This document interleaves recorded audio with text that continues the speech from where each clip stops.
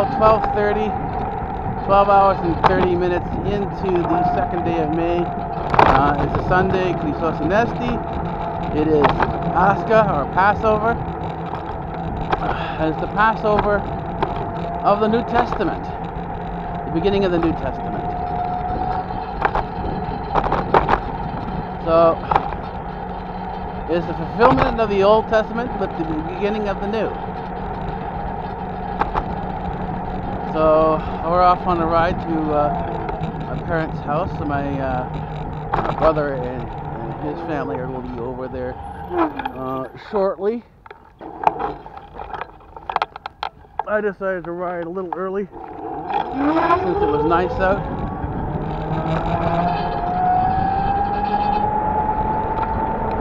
There was raining earlier.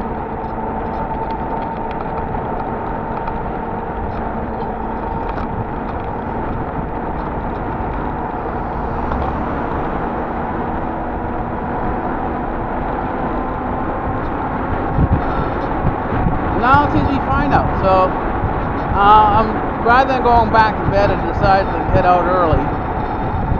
Everything's done that needs to get done in terms of the gaming.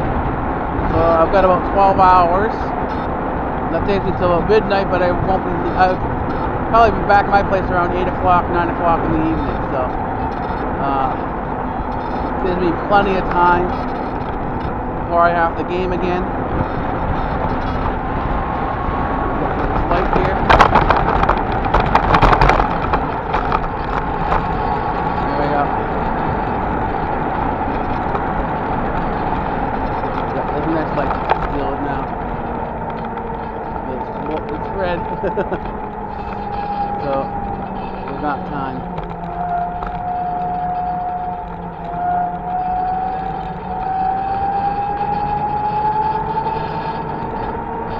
While I don't have the top speed that cars have in terms of speed limit, I do have sufficient pickup in the scooter that is no issue starting at stoplights or turning. It's just a matter of control. If you do have a sense of control, then you're alright. If you don't have a sense of control, then you simply go slower until you do get that sense of control. Again, it's a matter of practice. You know, how you feel on the scooter. I know when I can to avoid and go around the sewer grates, because with the type of metal that's there, there's a loss of traction.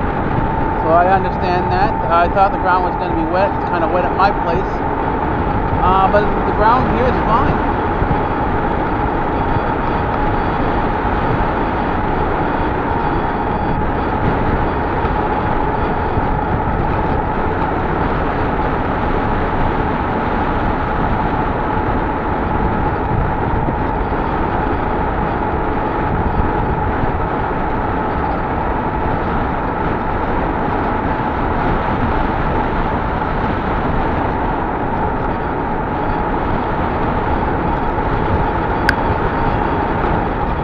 Interesting night. The service was started at 11 and ended at these are all meditation services. Although a lot of people don't necessarily meditate from the standard perspective, it's simply considered to be prayers. But there's no problem either. But it started around 11 and ended around 3 o'clock in the morning. I had my meal afterwards, and that took me till about 4 in the morning, so I got to bed around 4:30 in the morning. And then 5 hours later, I got up around 9, began the game. There was a fair bit of work to do, so, it's starting to rain. There is a fair bit of work to do. So it took me about 3 hours to game just about now. And I decided just to get on the scooter and head on over. It looks like the rain is isolated to single clouds. It's not anything specific.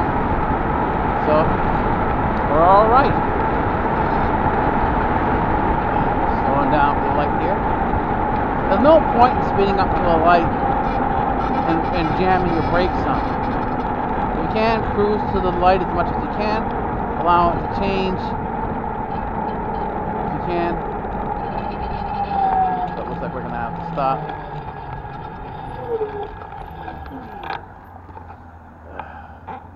Sometimes you can make it to the light and there's no issue with it changing.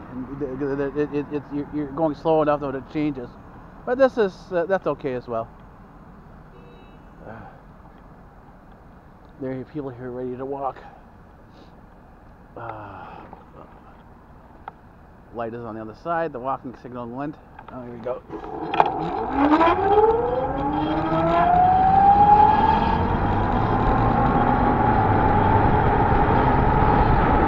First starts this morning when I got out today. I just coming off the driveway there. I had a bit of an issue with the accelerator.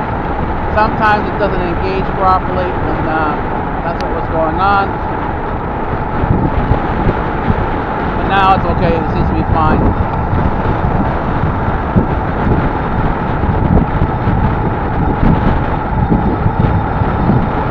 The scooter doesn't come with a manual, so you kind of have to figure out everything on your own a bit at a time. And so there's always that learning curve where there's always something to learn. There's a dead squirrel or something in the middle of the road.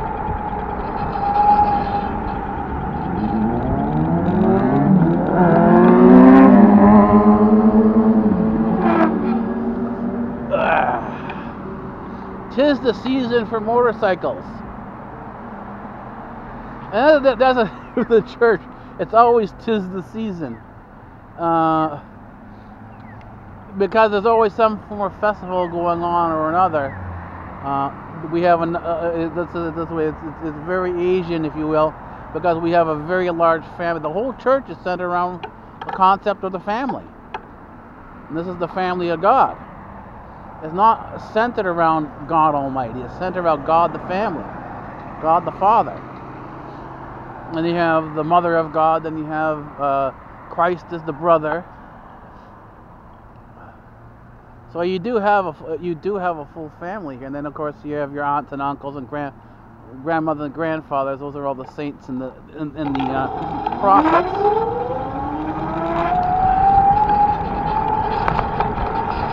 And rather than being like Kabbalah, where you have divine revelation, where it's a single way relationship, where God dictates to you, and you simply follow along like a puppet, like someone possessed. The relationship is two ways. It's a two-way relationship, and so it is what we would consider to be a real relationship, rather than something that is kind of fictitious. Slowing down because I want to get to the corner properly in terms of the right speed, but it looks like I'm going to have to stop.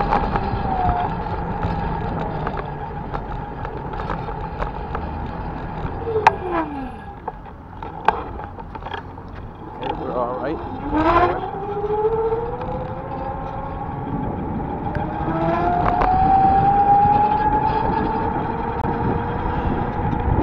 There's more traffic today, even though it's a Sunday. People are out and about.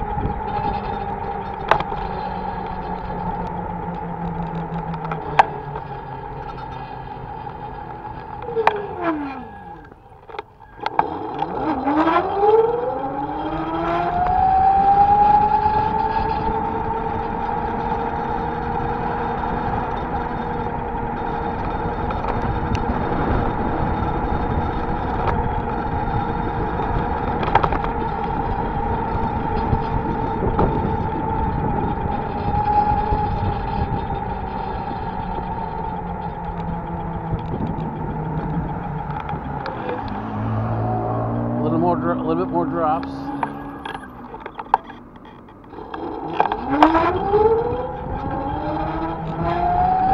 Well, not bad.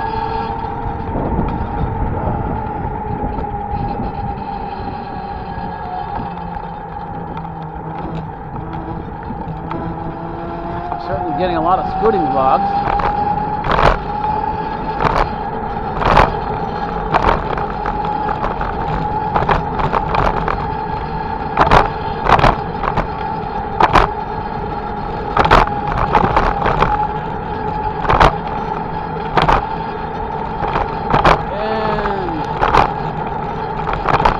our new route has now become the standard route or route.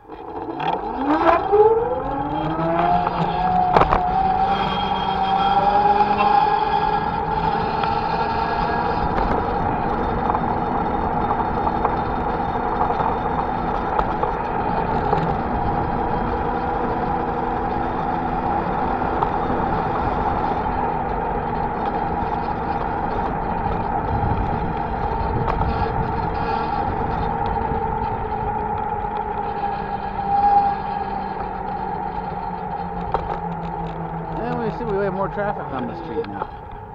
I guess a lot of people are out. I'll make sure this guy stops.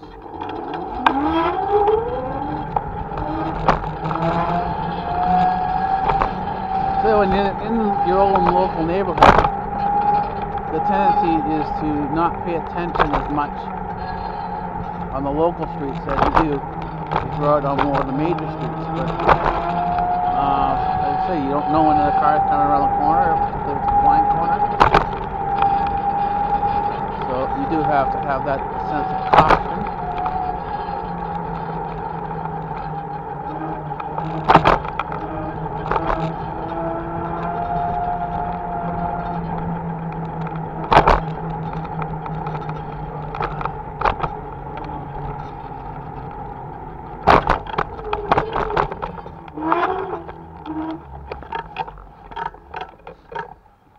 And we're here. A bit of a start call because the headlight's gone out. But it is May 2nd, Sunday, May 2nd. It is Pascha Sunday, so if you still have Nesty still, it's the ride home. I'm running home without headlights because the headlights don't seem to be working. I got the tail light, I got the side lights, sort of light me up, and people become aware of me, but I don't have my headlights, but it's bright enough all the same. It's about 10 o'clock in the evening, so 22 hours into the 2nd of May. We are on the road. The road is a little wet because it had been raining out. It's not raining out now, but nonetheless, we do have to take a bit of extra caution because of the wetness.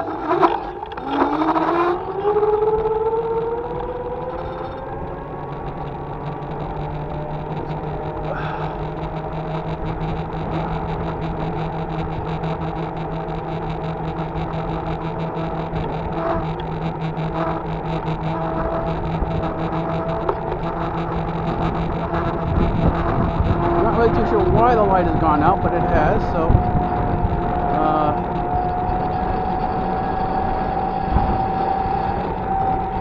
we will exercise the due caution required. And I'm catching up on my vlogs. The vlogs, in terms of their publishing, are becoming more and more current. We're within 2 weeks of the filming date, so not bad at all. So I'm working to increase the awareness of the videos, sort of publishing them to more places. I still have to catch up on that. But now that they're more current,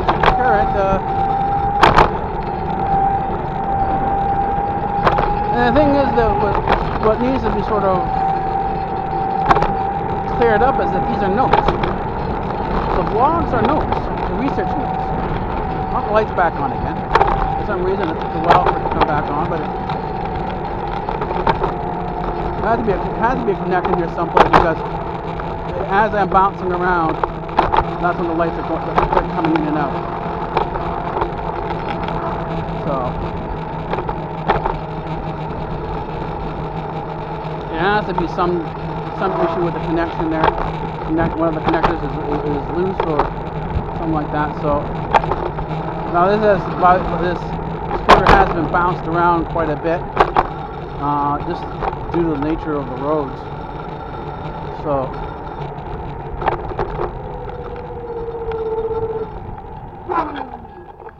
now, for those of you who are interested in the scooter, like the scooter, my scooter is, you want to come on the other side.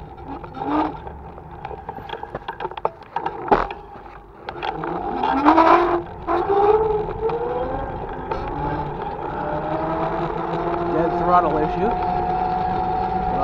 Now what that is and what it's all about, I'm not necessarily too sure. There goes the little light on and off again. So there is definitely an electrical issue in here. So we'll see how things go.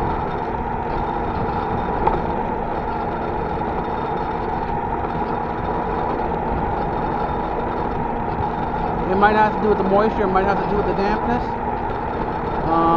The actual reason is unknown. So ride with caution. Okay, during the day it's not an issue because I still have my side lights, and well, I also at night I have the side lights lighting up, and the back light for people who see me coming behind me, for cars behind me, that's independent of the system. So what I might have to do is might get a light, an LED light headlight that's independent of the system, and just stick it on the handlebars, and that way I don't necessarily have to worry about it too much in terms of how it ends up working out. But anyways, we'll deal with and adjust these issues as they come. Doing about 35 kilometers an hour, so I feel comfortable right now. Anyways, back to our conversation. With everything that's going on in terms of our lockdown and stuff like that, they're working on the next lockdown for the United States and globally. It's going to be the UK variant first, then after the UK variant, it's going to be the Indian variant. Where they seem to have been able to successfully get enough panic within the population that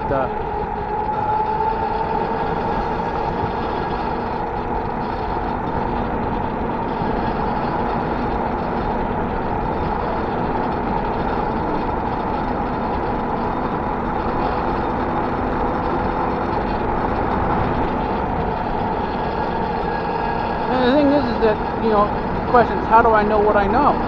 Am I some sort of particular genius? And the answer is no. This is simply all library science. As I said before, you'll see that in the vlogs, I don't do much during the day. My entire existence is basically library science. And I say that because all experiences, including the observation, form part of a library. And it's the library that you get your information from. How you organize, how you sort the library, that all matters.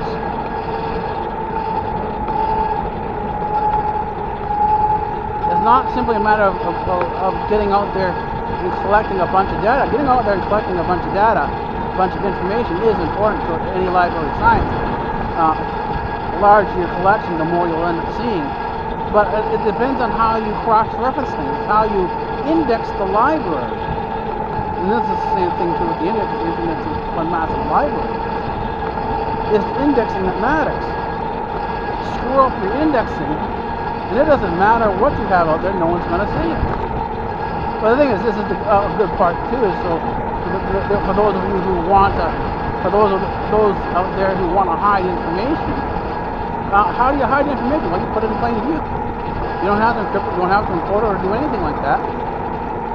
Because, well, it's all in your system. And there's so much in there because it's not properly indexed. No one's going to see it. Well, very few people are going to see it.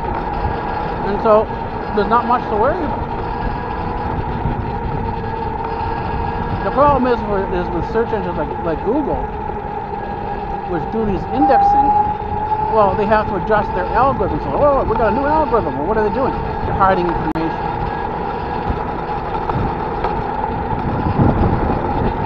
They're bringing to the forefront information that they want seen and hiding information that they don't want seen.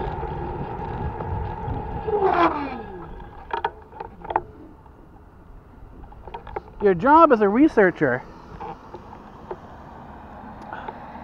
is basically to go in, sort through all the material that's out there. There's a ton of stuff out there. You could spend several lifetimes doing this. Is there in these sort of hidden archives or unindexed archives where a large chunk of your good information is, but it's not official. So don't look for anything within textbooks. An indication that there's something off is when you look at the history of textbooks. You know, go get a textbook from, let's say, 2020, go back to 2010 to see what the difference between the two textbooks are. And you see, oh, we've upgraded information. Well, have you? Or have you hidden some information? Taken information out that could have been more important than what you put in. Just because something is new, that doesn't necessarily mean that it's better. You have to make an independent assessment on it. Now, in textbooks, you don't get that luxury because the authors of the textbook, the publishers of the textbook, get the final edit. They're the ones who say what goes in the textbook or not. So what happens is that information in a textbook can be very easily hidden because it's adjusted.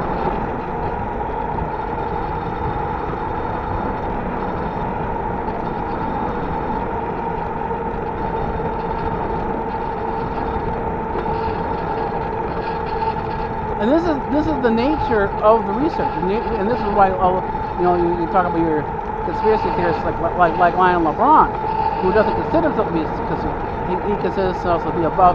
He's an analyst, but unfortunately not. He's a theorist because he does do analysis, but he doesn't do it enough to sort of pull himself out of the sphere of conspiracy theory in terms of developing a good conclusion. But then again, if he did that, well, he wouldn't be around. Because they're the ones who actually understand are saying the least.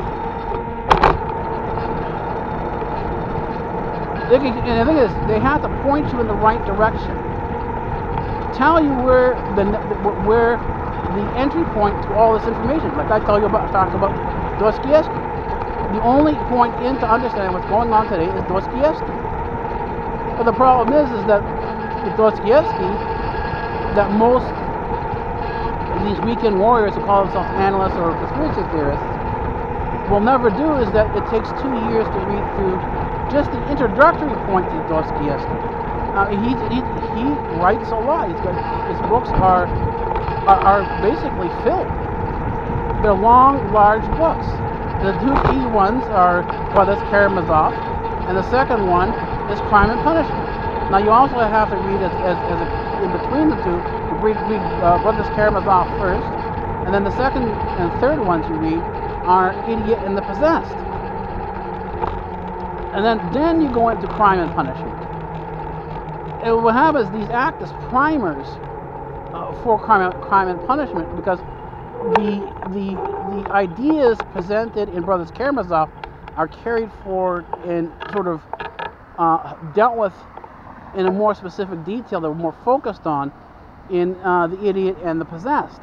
These are two different books. This is why you can talk about people being idiots and reference Dostoevsky, because it's his work. This is the work you're referencing.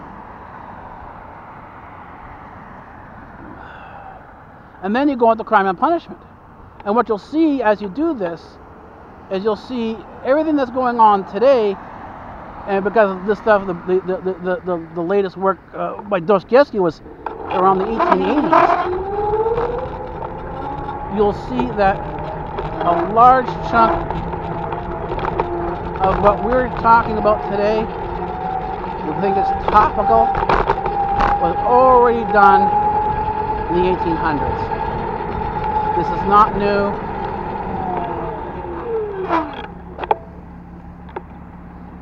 This is old hat.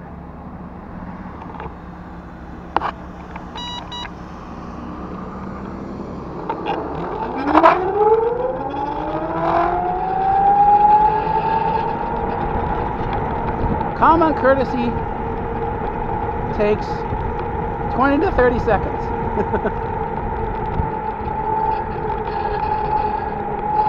And even though I'm not going much faster, I'm going slower today, I'm still on the 13-minute mark. 13 minutes from when I started to just about now. So it'll be 14 minutes. I'll be like a minute off the riding time. Typical riding time between 12 and 13. I'll be 13 and 14 now. But not bad. I mean, what's 1 minute?